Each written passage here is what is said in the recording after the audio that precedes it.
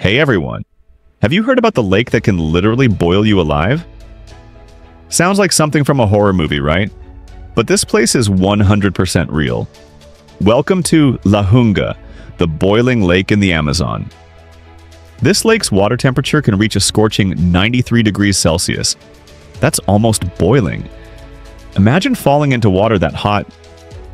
Instant danger. The lake is full of volcanic gases and acids that make it super deadly. Animals that accidentally fall in get cooked alive, and the water's so acidic it can burn skin on contact. Scientists are still trying to fully understand why this lake stays so hot all the time.